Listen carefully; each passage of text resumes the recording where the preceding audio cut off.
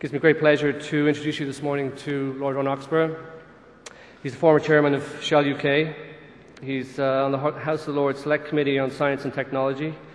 He's an honorary professor at Cambridge University, a fellow of the Royal Society, and was awarded the KB in 1992. Can I ask you to please give him a warm welcome, Lord Ron Oxburgh, please.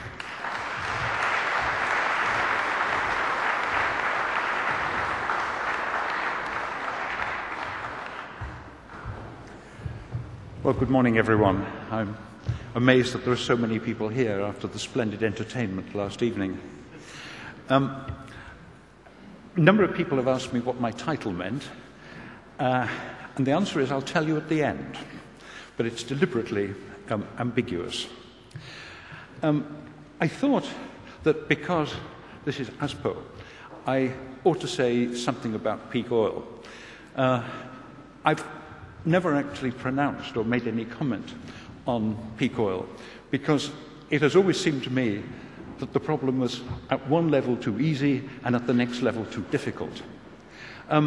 Too easy in the sense that for anyone with a geological background, and a million years ago I was a geologist, it's obvious that the resources of the Earth's resources, fossil fuels, are finite. They simply aren't making oil anymore.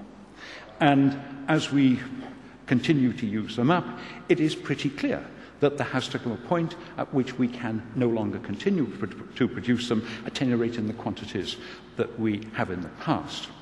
Now, that is the most simplistic approach. But of course, what you have to recognize is that in another sense, we are never going to run out of oil. All we are going to do is run out of cheap oil.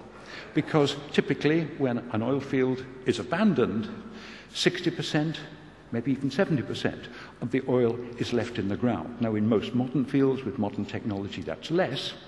But the reason that it's left in the ground is that it is too expensive, or appears to be too expensive to the people who are developing the field, to get out at the expected oil price during the life of the field.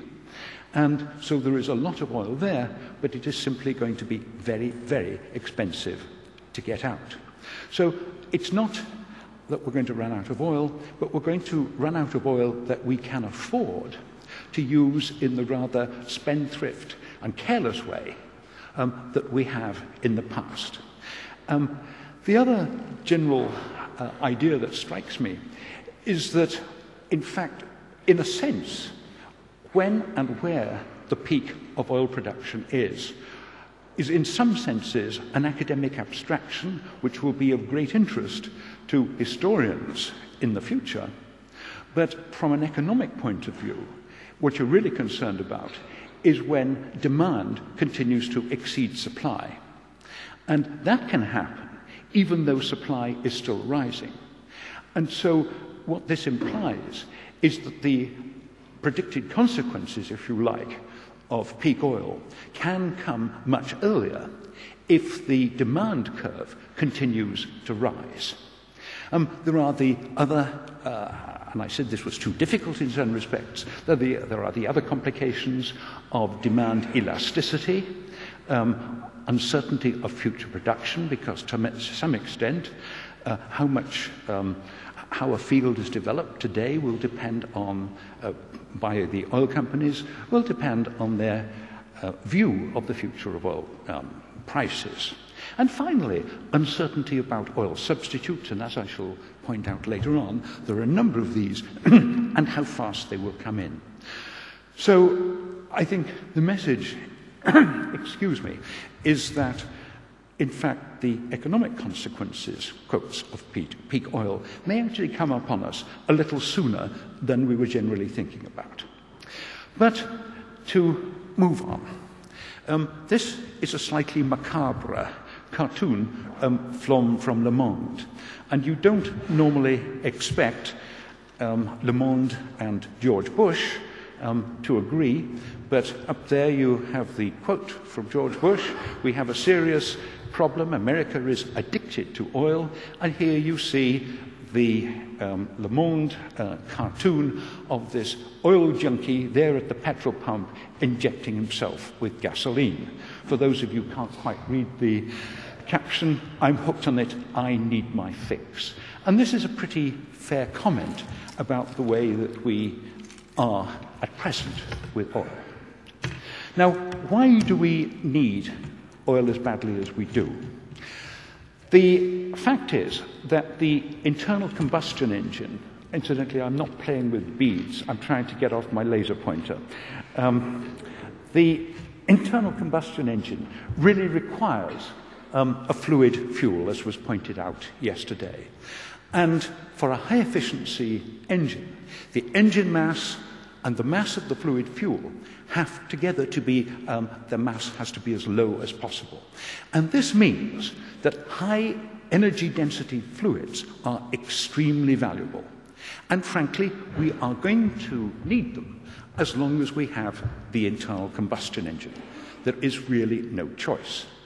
And let's just look at energy density. This has been referred to by various speakers, but plotted vertically here, you have the amount of energy in megajoules per kilogram, and then you have a whole range of fuels that can be used. And in yellow, on the left-hand side of the diagram, you have essentially the traditional liquids. Incidentally, there, in there, you have body fat, and you can see why fat mountaineers who get stranded for a period without food tend to survive a little bit longer than those who are thinner.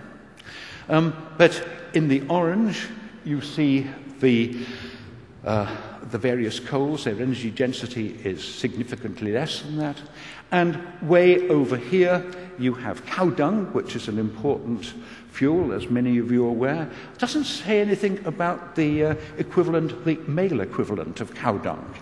And if you think about that, you might think it was less useful. Then we have wood, and we have household waste right at the end there. And I shall refer to that in a little while as well. Also shown, and not really registering on the vertical scale, is a lead-acid battery. In other words, you don't get a lot of energy per unit weight, but in fact, one of the benefits of that is that you actually can get it in a rather compact form. So I think what this diagram shows is the unique properties of these liquids on which we depend.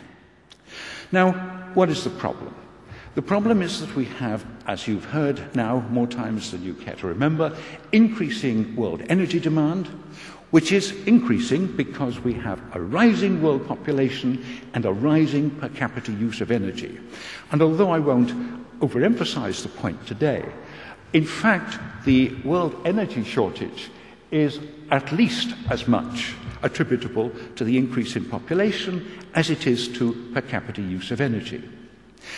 Another concern is security of supply, and partly this is because of progressively more restricted sources of oil and gas, and concerns about the political, quotes, management of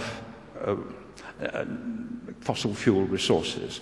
And Mr. Putin's recent actions in Europe, have done nothing to relieve anxieties in this area. Then, of course, we have the problem of environmental security, greenhouse gases, and climate change.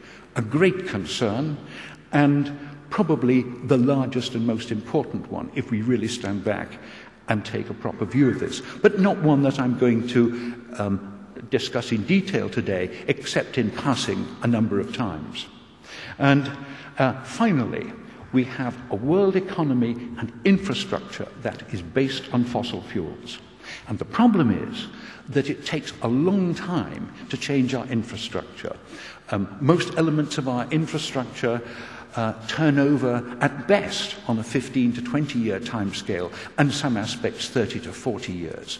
And so if we are going to change our infrastructure, and we have to, it has to be progressive, and frankly, if we're to meet the targets, the time targets for constraining carbon emissions, we have to begin now. So this is the problem, and we have all of these are balls which we are juggling with, and we actually have to manage all of these. So today, I believe, is the end of the era of cheap energy, at least for another 100 years. It may be that we have other energy sources that we don't dream of today, but I believe that this is really the end of the era of cheap energy. It is essential that we move away from fossil fuels as fast as possible, but it's going to be a slow process. And I think we are moving into a world in which there will be penalties for emitting CO2. And when we have oil at more than $70 a barrel, it's a new world.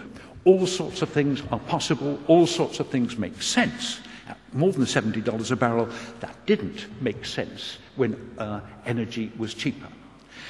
And I believe that the challenges are so great, the urgency is so great, that we actually have to do things now which patently may not be the long-term solution.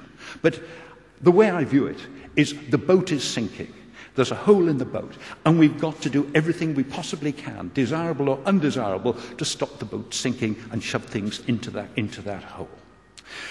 So we may do some things that we don't much like, but we have no choice.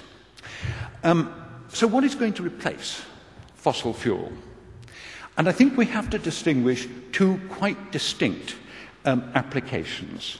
We have to distinguish power generation, and there I think we have three major possibilities: coal, nuclear, and renewables. And I'll talk a little bit more about those later.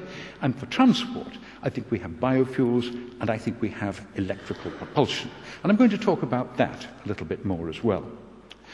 And if we look at world CO2 emissions, sorry, that should be gigatons, not megatons at the top, in 2004, you can see that we've got a great chunk associated with coal, and that is nearly all from power generation, from electricity generation, and a great chunk associated with oil, and that is nearly all from vehicles. So what are we going to do about oil in the long term? Well, I really have no idea, but I'm going to make some guesses for the intermediate term. And I think we have two parallel technical as distinct from social strategies. And the social strategies, of course, are changing our way of life to some extent, being more economical in our use of fuel, not simply wasting fuel. But putting that aside, I think we have two technical strategies. The first is to find substitute liquid fuels for the ICE. The ICE is the internal combustion engine. And secondly, we have to progressively move away from the internal combustion engine for land travel. Parenthetically, I would note that at present there doesn't seem to be much on the horizon to replace the internal combustion engine for flight, and that remains an open, difficult, and very interesting question. So, what are the alternative routes to liquid fuels? High energy density liquids, as I say, are needed as long as we use the internal combustion engine. And we can make liquid fuels from the other two main fossil fuels. We can make them from natural gas, and we can make them from coal. And by doing some clever chemistry with a Fischer-Tropsch process, you can turn natural gas into a beautifully clean liquid fuel. You can also do the same if you gasify coal, and then you can make, using similar chemistry, you turn that into a liquid fuel as well. And both of these, I have to say, are being done already. And both processes are happening, but the problem is that they are very CO2 intensive. And frankly, if these are done on a large scale, on a global scale, it really would have disastrous environmental consequences in terms of the emissions of CO2 to the atmosphere. If they are done, it is essential that those emissions be managed, and I'll talk a little bit about that later on. So, what is the alternative? Or what is there a cleaner alternative? Well, I believe there is, and that is to use biomass. And I'm going to talk a little bit more about that in a moment. But broadly speaking, biomass is anything that grew, And you can do three kinds of things with biomass. Any biomass, if you want, you can gasify, and then you can produce a range of fuel liquids from gasified biomass. The difficulty is that the technology at the moment is certainly expensive and there are aspects of immaturity to it. There are complications. One of the oldest ways of making liquids from fuels, from biomass, is to take oily seeds and to crush them. And that way you generally can make a biodiesel, or you can take sugary natural products like sugars themselves, cornstarch, things of that kind. You can ferment them, and then you distill. Effectively, it's whiskey making, and you produce ethanol, which will mix with gasoline. The trouble is that current generations of biofuel have tended to be made from food products. And that does not really make long-term sense in a world which is facing a population increase from about 6.5 billion now to around about 9 billion in 2050. And so biofuels can be a sustainable alternative to fossil fuels, but they are not necessarily so. And although I wouldn't wish to be dogmatic and say that it never makes sense to use foods to produce biofuels, if you've got a local excess of agricultural land or what have you, by all means use it, or you've got excess food, by all means use it. But it can't be a major long-term choice. So a sustainable biofuel has really got to have three important qualities. First of all, and this really seems obvious, it's got to have an energy content that is greater than the energy that was required to make it. It mustn't compete with food for either land or water, and it mustn't be at the expense of biodiversity. So if we look at the new generation, sometimes called second-generation biofuels, probably one of the most interesting ways to go ahead is to look at agricultural residues. And here you see corn stubble left in a field. You can use corn straw or rice straw or forestry trimmings and things like that. And you can attack them with specially bred enzymes to break down the cellulose in their structures, and that cellulose goes to sugars, and once you've got sugars, then you're into fermentation and distillation and production of ethanol. And indeed, this process is operating already. Shell and its collaborator Iogen in Canada developed an enzyme that would break down the cellulose in the enormous amounts of straw, which is a waste product, a byproduct of wheat production on the prairies, and they have a pilot plant operating on the perimeter fence of Ottawa Airport, which actually produces ethanol at, frankly, I have to say, some prodigious price, but is used to fuel US government vehicles in Ottawa. So using agricultural residues, very important. And if you like, this is co-production of food and fuel. And the next possibility is to use special plants. Now, you don't really want to use land which can be used to grow food for this. It must be something along the side. And so now there is considerable interest in plants and trees that will grow on marginal land where conventional crops struggle. And elephant grass, such as you see here, is one of these. Another one is the jatropha tree, J-A-T-R-O-P-H-A, jatropha. It's a variety of jatropha. It's Jatropha curcus. And here you see plantations, the company I'm associated with at present, of these little trees, jatropha trees, and actually they're intergrown here with okra in this particular situation. You can grow all sorts of things between these. These would, if left to themselves, grow into trees 4 or 5 meters high. But in fact, these are young, but in any case we tend to crop them down, to prune them down to about 2 meters. And they produce a fruit like that, which contains these black kernels, which you can then crush to get a crude biodiesel. But again, if you look at the land there, you'll see it's pretty not very good land. And certainly no one was able to grow anything on this. A bit of rough wild grass grew on it, but nothing that was of really agricultural interest. Perhaps the biggest resource of all is urban garbage. Urban garbage contains an enormous amount of material that started off as being grown. In other organic material. If you think of urban garbage today, it contains Sunday newspapers, grass cuttings, old shoes, waste food, you name it. There's an enormous amount of material there which contains CH bonds, carbon-hydrogen bonds, and the energy can be released from those to produce energy. It's not my estimate, but it was done by someone who I respect, but the calculation was made that if you took the organic component of US urban garbage today, and you were to take all of the take the theoretical maximum energy out of that, and that wouldn't actually be possible, but if you took it out, you would have enough energy to fuel the current US fleet of surface vehicles.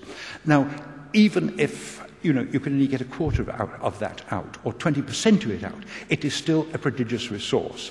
And I guarantee that our grandchildren are going to look at us with astonishment when they read about what we're doing today. You thought you had an energy crisis, and you threw this stuff away, you put it into landfill. What were you thinking of? I think that's going to be the response of our descendants. And just to emphasize the fact that if biofuels are going to be part of the long-term answer, just look at the implications for agricultural land if we grew them on agricultural land. You can see there the area of the continent and the area of the oceans. You see that we have about 42 million kilometers square of forests, deserts, crops. We have around about 16 million kilometers square, tropical savanna, and the rest. Now, look at that crop area, and look what we would need to satisfy the current petrol requirement and the current diesel requirement. And it is clearly totally impossible.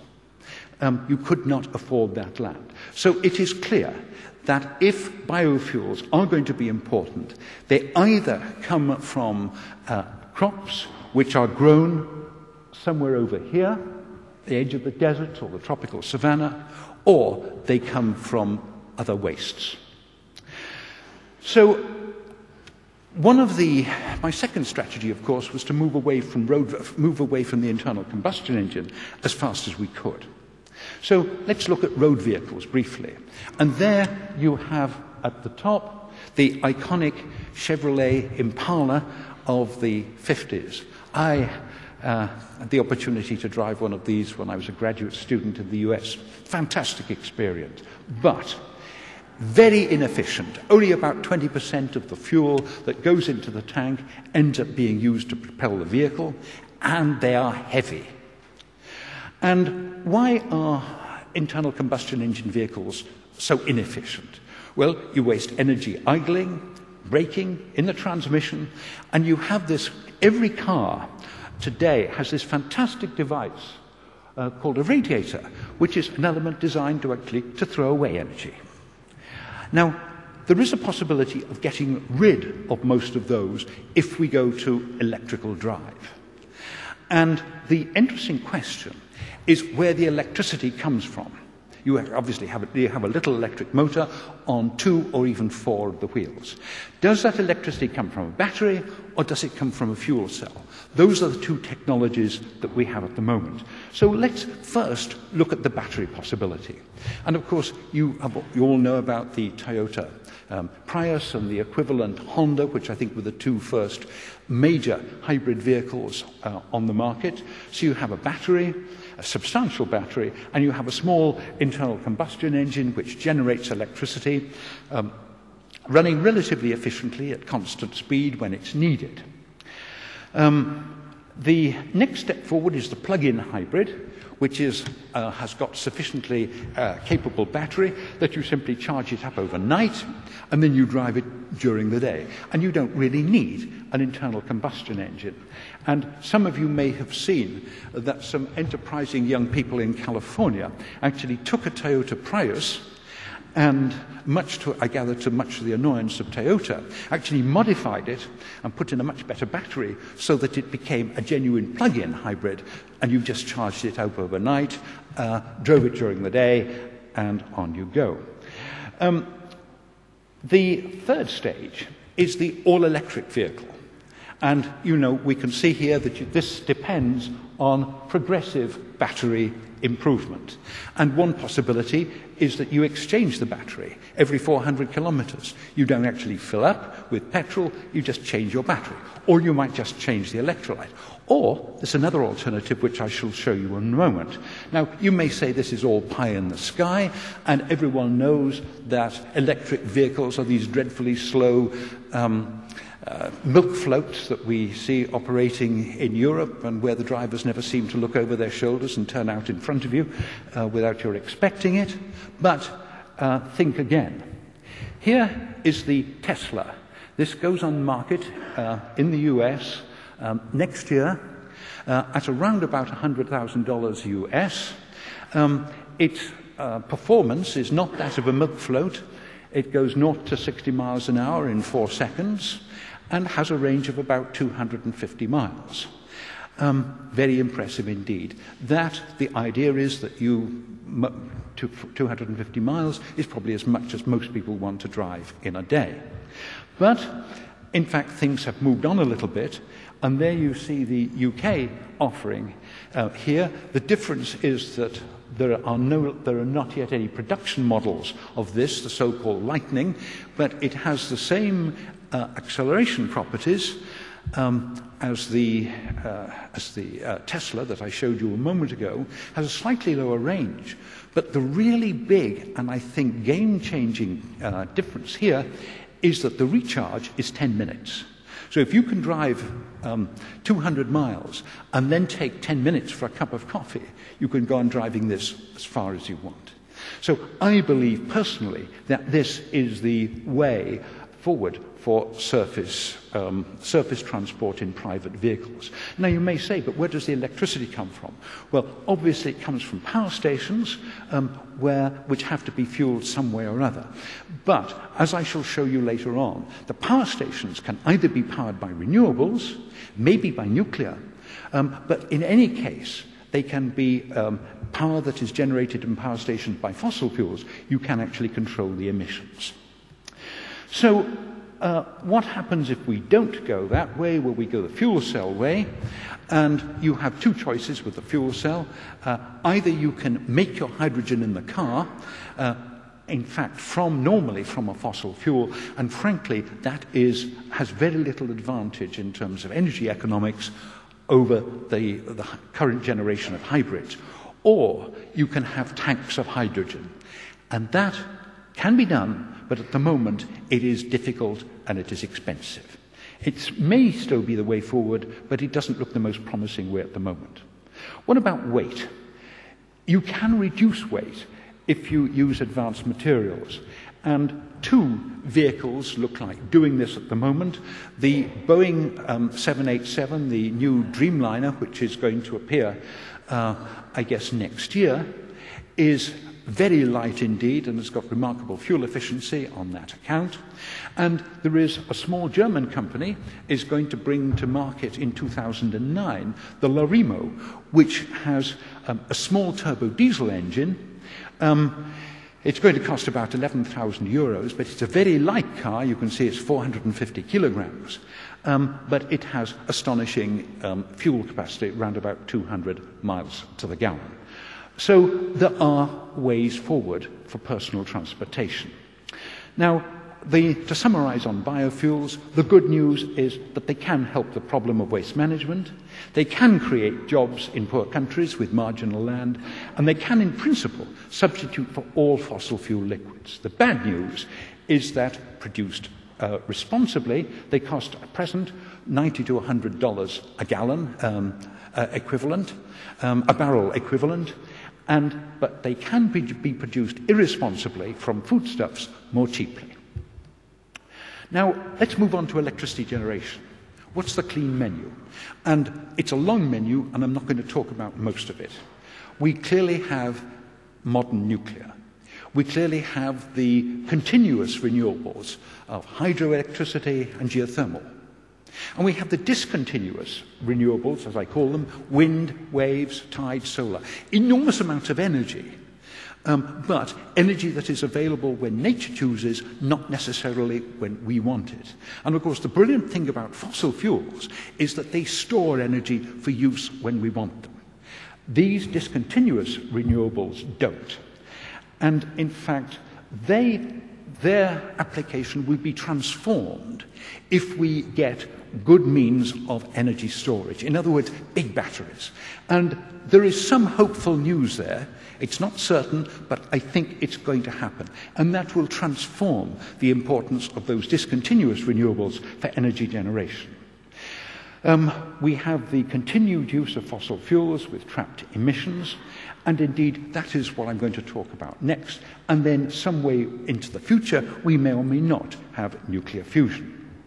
Now, it is just worth pointing out that that there was in the early 20th century, when oil came onto the scene, there was actually quite serious competition between oil and coal. And of course, coal fueled the Industrial Revolution and, if you like, the first transport revolution, because coal was what fueled the railroads. But in the 20th century, it was oil that fueled the road and air transport revolution.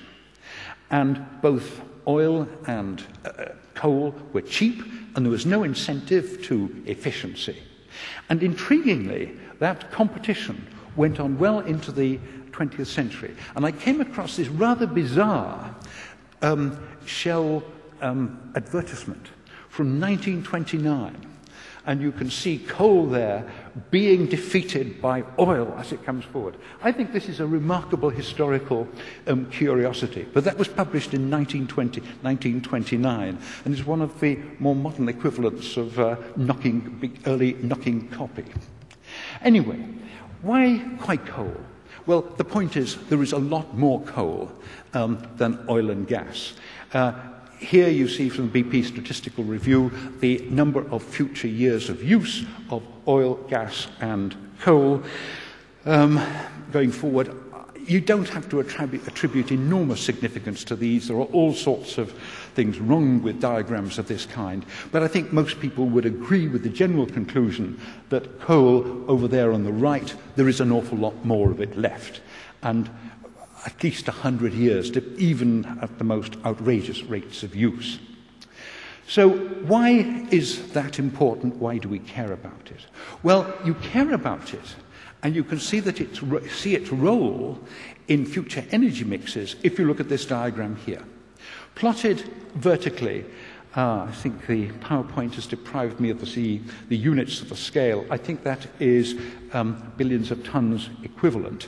But basically, you have oil and gas shown there, and on the left, you have the main energy exporters: Middle East, Russia, Africa, South and Central America. And on the right, you have the three most energy-hungry economies of the world: the US, China, and India. And what is conspicuous is that they have very little gas and very little oil. But that changes profoundly if you add coal. And you can see that those three energy-hungry economies together, in fact, have close to 2/3 of the world's coal. Now, that coal is going to be burnt. It's going to be burnt by each of those economies, probably for different reasons. I believe that the US is likely to burn that coal for reasons of energy security, and I believe China and India are going to use it because it's all they've got. Those are both poor countries, they're both rapidly developing economies, they're both energy very hungry indeed. Now, the fact is that if that coal is burnt and the CO2 simply goes off into the atmosphere, without any constraint at all and is not trapped, it is going to swamp anything that we do in the developed world to manage our emissions. And just to make the point, if you, although your emissions depend both on the fuel and on the combustion mode, the orange shows you coal burnt three different ways. Conventional hard coal on the left, coal in an integrated combined cycle gas turbine in the middle, a little bit more efficient.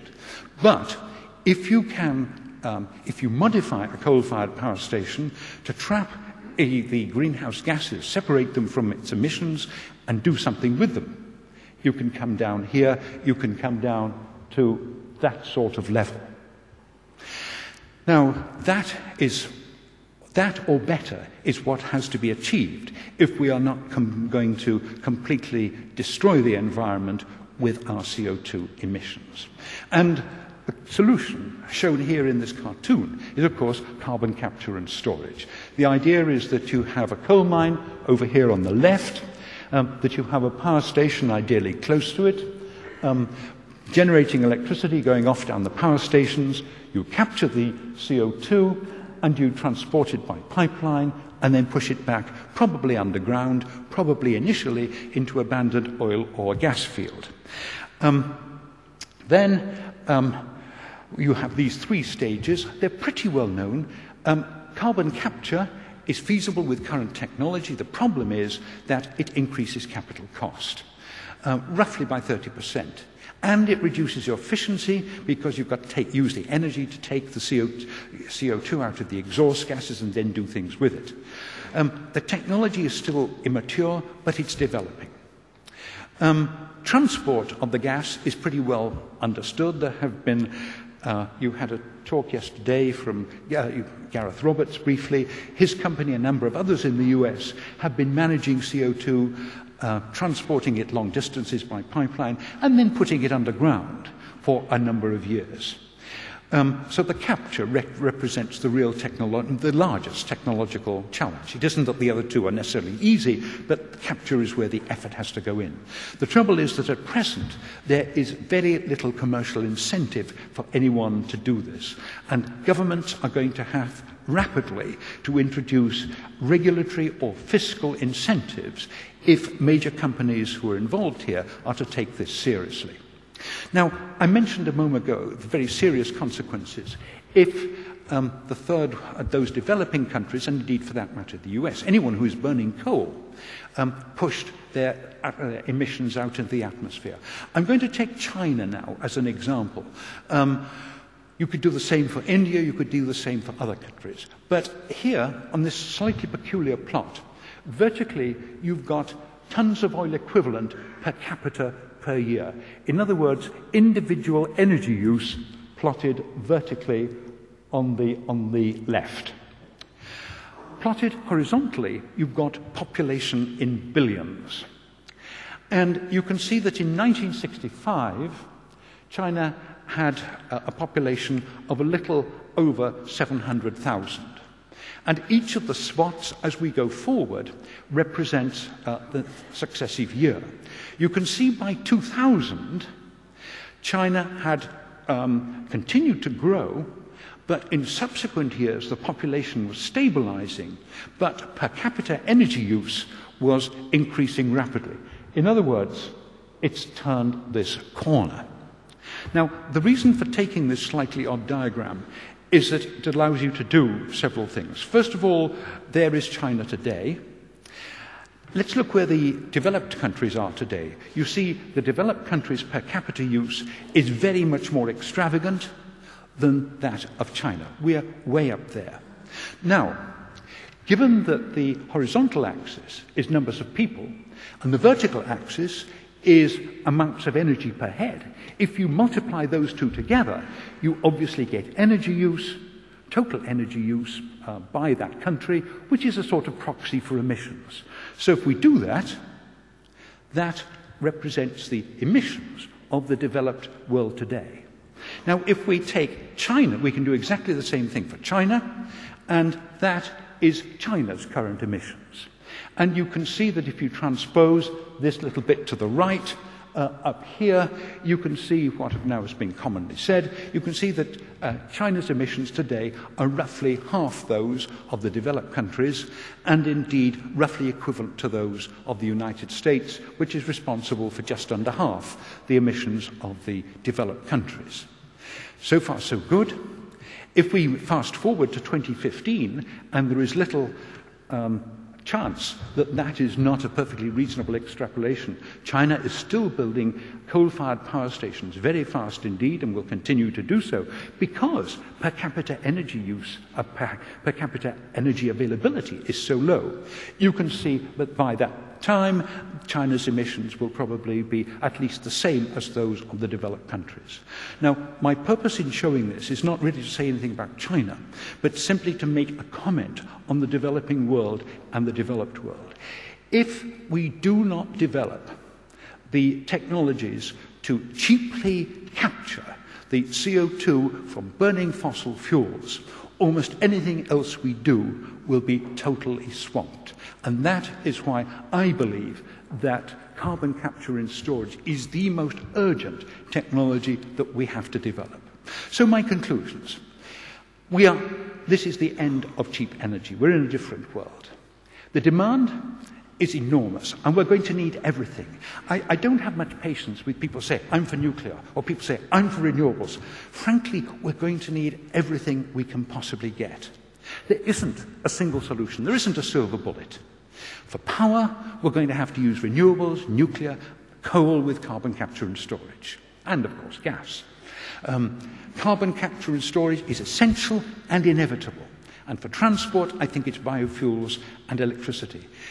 For air transport, probably we're going to have to use biofuels, but we have to recognize that nothing can happen overnight, and decades are needed for infrastructural change, and that change will be profound, and so we have to start now. Now, I promised to explain my title. What is the hot water? Well, the first hot water is, of course, the real difficulties that we're in. We talk of getting into hot water, and we seriously do have problems. It's not inescapable, but the problems are there. The second is that we have warming oceans. Climate change is warming the oceans, and that is, again, hot water. It's bringing on climate change, and it's making more frequent extreme climatic events.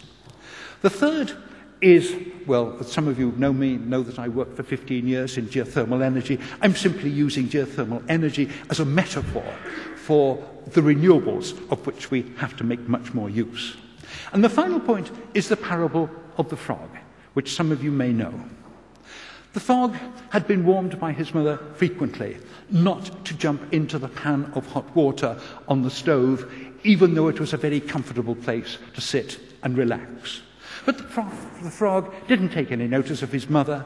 He thought it was a lovely, nice, warm sauna. He hadn't noticed that the flames were turned up beneath, and he jumped into the pot, and as one of my Irish forebears might have said, when he woke up, he was dead. In other words, he moved into that situation where he was very comfortable, went to sleep, complacently to sleep, and ultimately disaster struck. The question is this us? Thank you very much.